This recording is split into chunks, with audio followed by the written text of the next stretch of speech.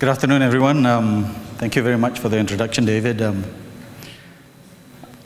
course, I have a challenge now to keep you guys awake. Where's now I got to talk about finance. Now, we've heard this morning, in Canada, you've got the opportunity to actually have the user pay the charges. In the US, the airports are federally funded. In India, you have the ability to collect airport development charges. Even in Changi, Hong Kong, governments help fund airports. But where we are in Malaysia, we're told what the charges are, and this is how we got to operate. So a very challenging environment for us, because we run all the airports in Malaysia. We're actually the first airport company that got listed in Asia and the 6th in the world. There's probably about 40 or 50 listed airports out there now. The funny thing is, I decided to take my tie off on this one because most of the airport conferences I go to, everybody's in a nice suit and tie. But the minute you go to a low-cost carrier conference, everybody's in t-shirt and jeans, and every once in a while you see somebody wearing a red cap. Okay, now moving on. So some disclaimer there. Okay, of course, being a listed airport, we've got a primary stakeholder, our shareholders. So we'll touch a bit about our shareholder or stakeholder expectations. Some of the things that we have done to ensure that we can manage better in difficult times, which is to focus on the things that we have done in the past in terms of what we consider as structural or operational transformation initiatives. And therefore, some of the operational initiatives involves, of course, enhancing revenue and reducing costs. And you got to do this in order to manage yourselves better in the difficult times.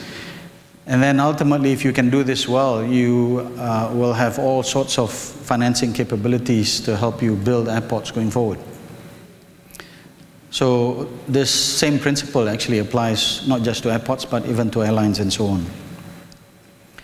So the question is, in difficult times, what is it that you can, that you can do to make sure that you don't simply just survive, but actually thrive in the years ahead? Because there's a tendency that sometimes during difficult times, you just look at short term. You don't look beyond that short term horizon. You got to look beyond mid and longer term horizon. So it doesn't mean that in difficult times, you won't, organizations can go into difficulties. As a matter of fact, organizations can thrive during these times. And there are things that you need to do. Some say you got to really take this time to focus on, I would split it between external and internal factors. So external being, you got to try and really focus on your customer, your existing customers. And I think by looking at your existing customers, you can try to retain them and find ways to perhaps even cross-sell, or perhaps to try to deepen that relationship and engage into other business activities with your customers. You got to also look at perhaps a different strategy. Relook at your strategy in difficult times. In our case, for example, 10, 15 years ago, there were no low-cost carriers. And there were no plans. The airport master plan didn't have a plan for low-cost carriers, but things change. So therefore, we had to re-strategize and try to accommodate for low-cost carrier growth. So look at new opportunities, look at new markets. I just read something about Cathay Pacific now flying direct into different markets, into Düsseldorf, into some of the new cities in the US. So again, there are opportunities perhaps in opening new markets, or for that matter, in opening new routes, and so on. Now, at the same time, that must be aligned to what you need to do internally, naturally. And this internally, you got to have the existing processes, you got to have the continuous improvement kind of mindset. And you got to be able to transform yourselves during these difficult times. Okay? So I mentioned there about cost reduction opportunities as well. Now for us, you've got not just the airline requirements to contend with, It's funny in Malaysia, government, I don't know in other countries, but in Malaysia, every single member of parliament probably believes they have a say in what you do at the airport. So we have those challenges to contend with. We've got unfortunately I can't see, we've got apart from shareholders and government, we've got the public to contend with, and we've got the airline partners as well as our tenants and so on at the airports. And we got to make sure this myriad of expectations are aligned to our strategies. So this is just some of the example of some of the shareholders and commercial partners, government and the public stakeholders that we have to take care of.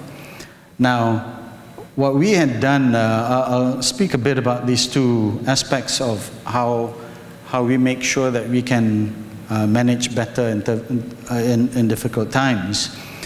For us, when we got listed in 1999, you can imagine 1999 wasn't the best of times. So almost immediately after listing, we didn't meet passenger numbers. 2001, you got the 9/11, and then you got the SARS event and so on. So, but in terms of the structural transformation, we really had to re-strategize how we do things. And in particular, we looked at the concession agreement that we had with the government. So we call this the structural transformation, which is re-looking at the arrangement or the concession that we have with the government. Apart from that, the sustainable growth strategies is about what I call operational transformation. So naturally, as an airport, we try to grow more and more of our revenue from commercial so that we don't charge as much to the airlines. Now, the structural part, and I think this is, in my view, what has made us a very strong organization. Being an organization that has a concession with the government, we are exposed to what we call regulatory risk. So one of the things that airports have to contend with, of course, oftentimes is the charges. And oftentimes you have to go to the government to get approval on the charges. Of course, in some instances, in Australia and Canada, you can negotiate with the charges with the airlines and so on. But in our case, how the charges were looked at was simply how much does Changi charge? How much does Jakarta charge? How much?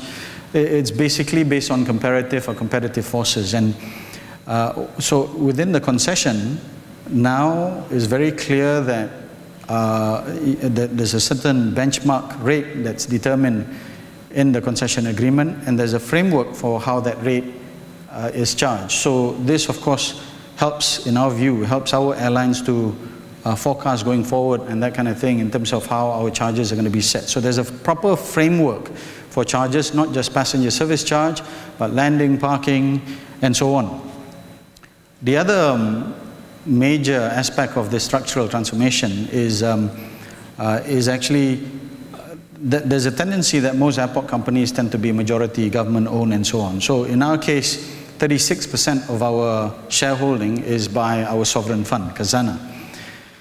And there's another 15–20% also owned by other government institutional funds and so on. So therefore, we are considered a government-linked company in Malaysia. And because you're government-linked, there's a tendency that your priorities have got to have some socio-economic elements into it.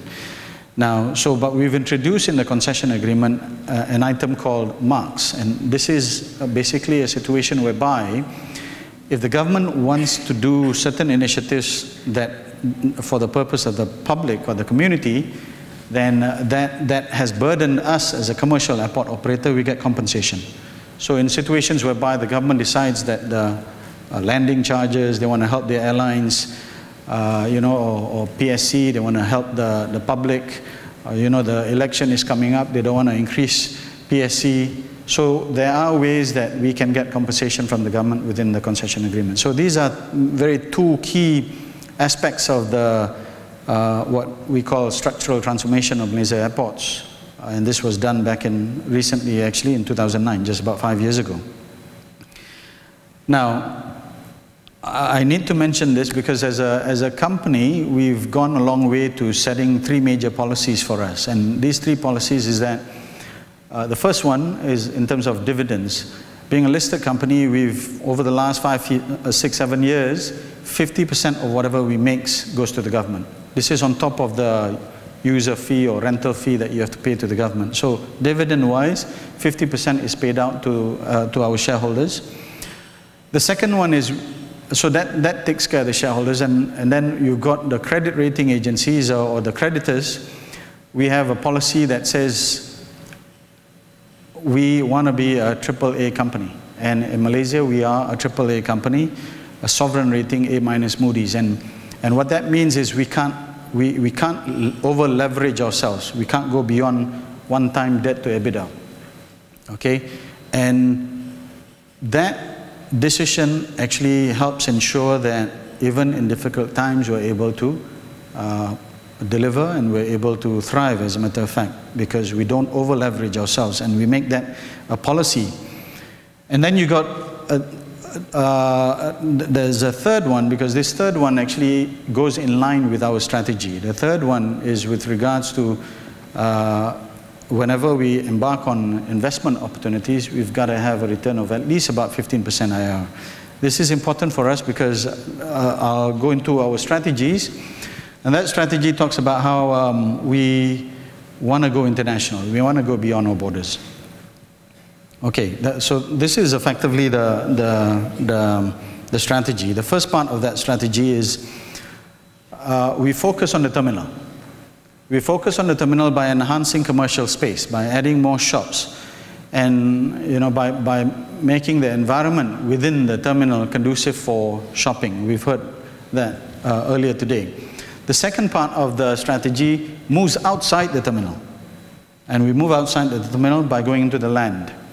The land, we're quite fortunate in the sense that 15, 20 years ago, the government decided the airport will be 60 kilometers away from the city, and therefore there's plenty of land that was allocated to us to ensure that we can develop this side of the business.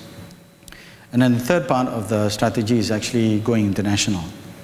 Now, I mentioned about how you want to focus on your customers, and this is what we did during the bad times. In 2009, 2011, we had introduced what we call an airline recovery program. You can imagine the bad years of 2008, 2009.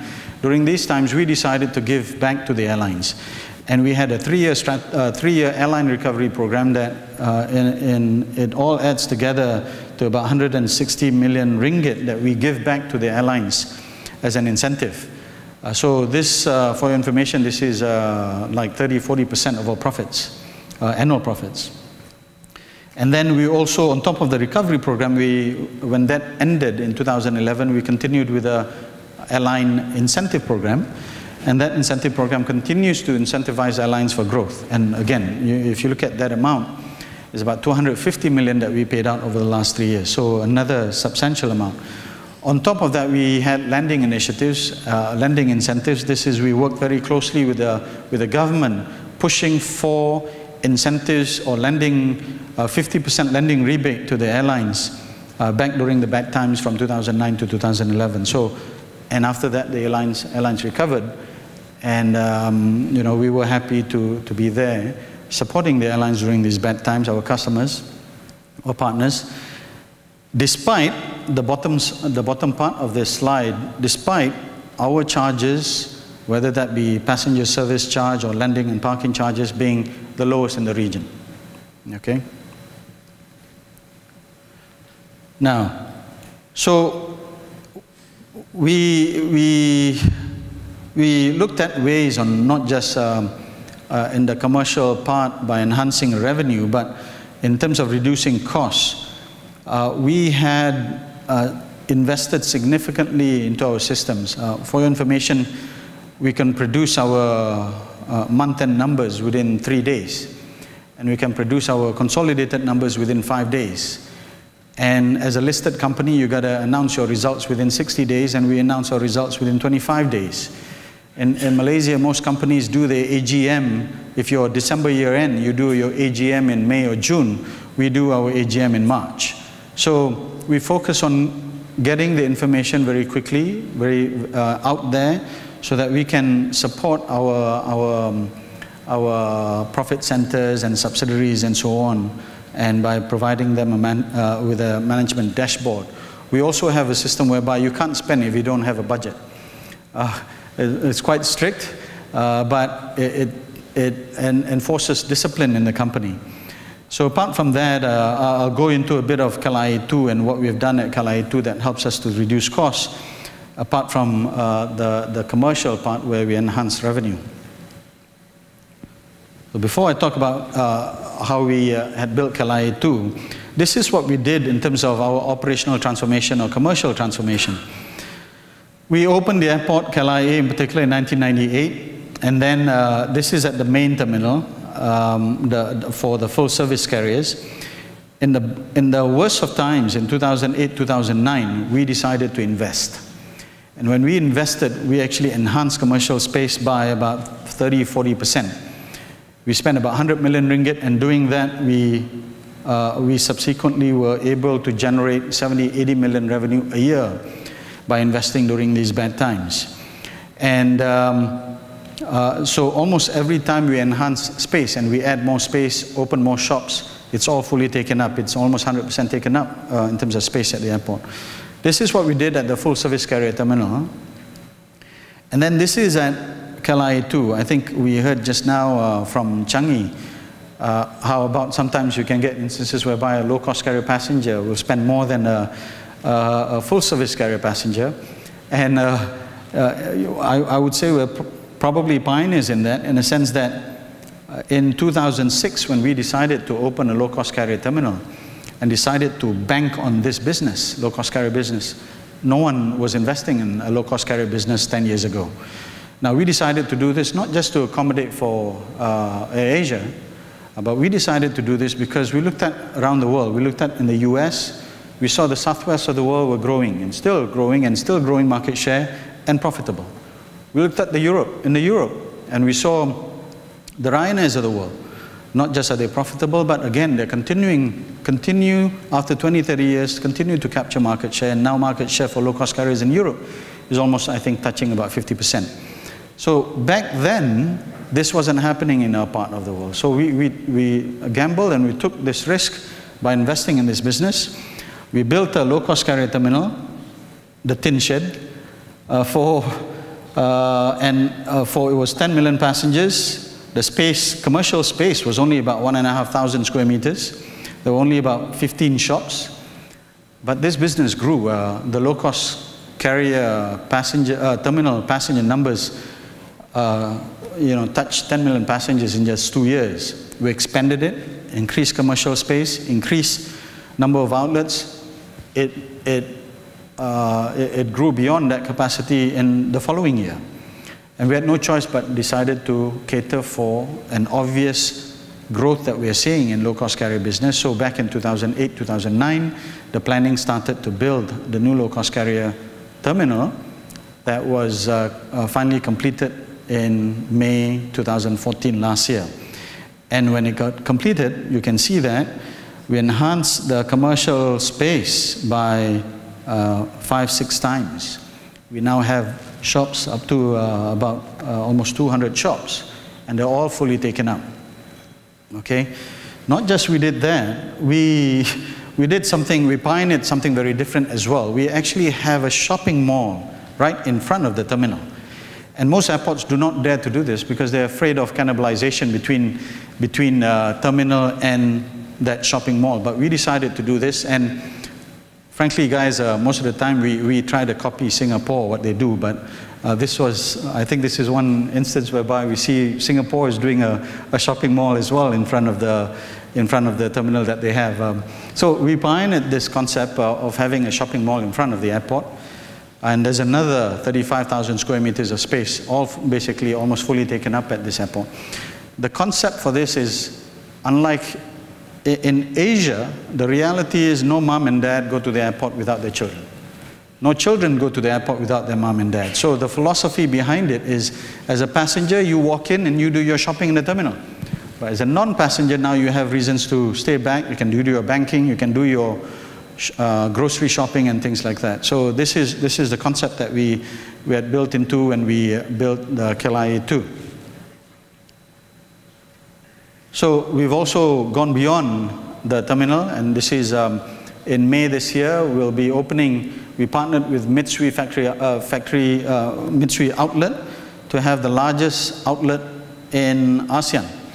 So we've gone into the land side, and there's a lot of other initiatives that we have that's going to the land side as well. So going to Kelai 2, this is what we did. Now, if you go in Changi or Kelai A, you got to go through one screening, initial screening, and then before you board the aircraft, you have to do another screening. So that's double screening. That means more manpower and things like that. Of course, in Changi's case, they don't have to bear the security cost, but the security personnel is all ours. So in our case, at the main terminal, you have to go through this double screening, and you got to screen again every single gate. But at the new airport, at Kelai 2, you don't have to do screening again before you enter the aircraft, because we have a centralized screening. So that helps reduce our operational costs, labor in particular, considerably. Other parts, we decided to build a sky bridge. This focuses on the airline. Of course, you don't need to do a U-turn. You can go underneath the sky bridge. Together with that, we actually built a third runway. We're the only airport that has a third runway in this region, and invested in a new air traffic control tower and equipment so that we can accept more frequency, air frequency at the airport. So we're preparing ourselves for this. You know, apart from, I mentioned about the commercial space and so on. This is, in building the terminal is quite funny, because the airlines want something, and that's on the left there, that's the list of what the airlines want. So they also want lounges, they also want a hotel and all kinds of things. We had a funny one with regards to that public request there in terms of Aerobridge. It was a big event in Malaysia. On one day you got the airline coming out to say, we don't want Aerobridges. And then on the next day in the news everywhere, you got I think the Wheelchair Association or something insists on having Aerobridges. So that was a difficult moment for us, and a big hoo-ha in the press in Malaysia. In the end, we had to build Aerobridges. So these are some of the different requirements that each stakeholder would have. And of course, naturally, we try our best to actually meet the requirements of the airlines. Now, therefore, actually over the last few years, over the last 10 years, as a matter of fact, our market cap grew from $500 million to now over $3 billion. We have provided about 750% return to our shareholders. And you know, we've doubled, tripled, quadrupled our profits and so on. And after being able to do that, we now have the financing capabilities to look at all types of instruments. We can do debt, we can raise equity. We've even pioneered a new thing which is the first Sukuk, perpetual Sukuk rated program in the world.